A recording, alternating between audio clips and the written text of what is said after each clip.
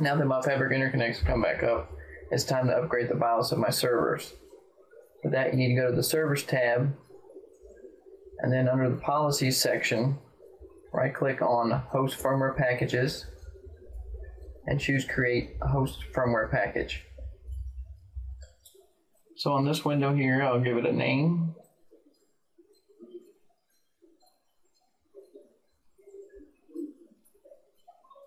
Then I'll click on the BIOS tab and select the BIOS that I want in here. We'll go ahead and click the ones for the B series.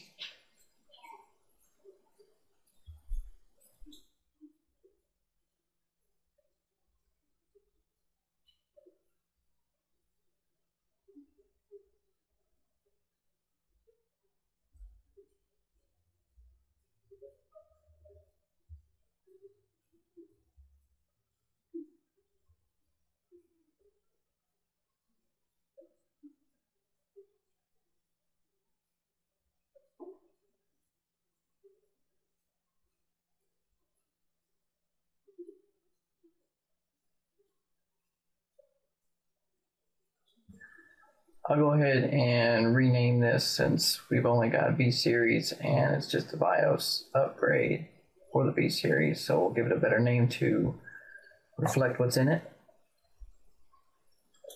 Then we'll go down and click OK, and then click OK on the pop-up. And now we can see that our firmware package has been created. Now the firmware package is created, and now it needs to be applied to the server's profile. So you do that under the Policies tab, and then the Firmware Policies section, and then change the drop down to reflect the host firmware package we created earlier, and click Save Changes.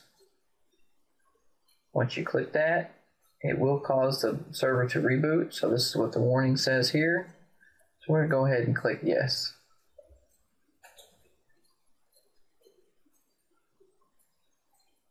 And this is just stating that we can watch the progress under the FSM tab.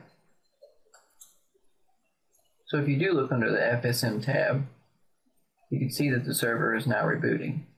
So what I'll do is I'll fast forward the video a little bit to when the server comes back up. Okay, the server is now back up. Now we can check on it by clicking on the Equipment tab, then highlighting the server and looking under the Inventory tab. And you can see it's upgraded to 1.4. You can also look at its interface card and check and see that it has also been upgraded to 1.4 as well. Okay, now all needs to be done is to do the exact same thing to each of the other servers to upgrade their BIOS. Once that is complete, UCS will be completely upgraded to 1.4. I hope you enjoyed this training video. Hopefully it will help you in successfully upgrading your UCS. Thanks for watching, and always, thanks for choosing Cisco.